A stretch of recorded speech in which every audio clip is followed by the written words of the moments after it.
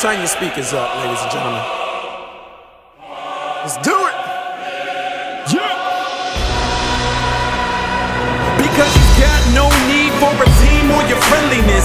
He's not a king who was bored in his loneliness. He is the means to our needs and he pre-existed.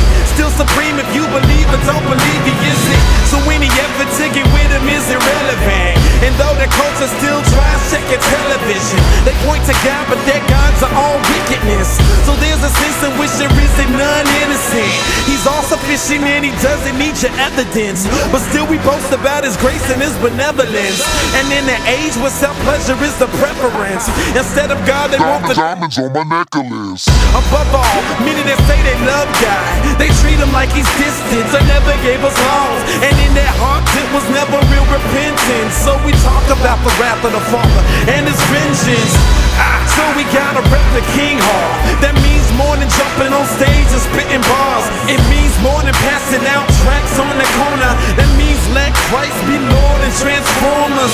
It looks like men and women that love to speak the truth, who represent the King in the middle with messages that dupe youngin'. It looks like men and women that love to live the truth, whether they love, they hated, the proud. We count on the honor, the bear, the fruit, we bear fruit.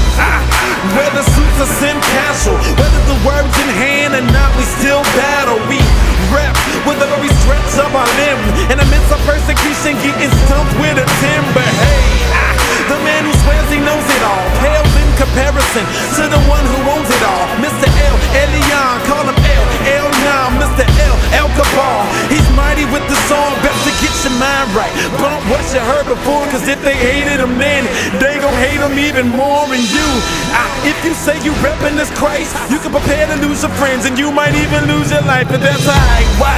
To live is Christ, to die is gain. I'ma represent the King. Why they making it rain? Why they copping that dough? And why they dropping that Joe? Who gives a care if your church boys ride on 20 cars, or you getting a blessing, or you got the new methods? See, the world ain't impressed by your morals and ethics.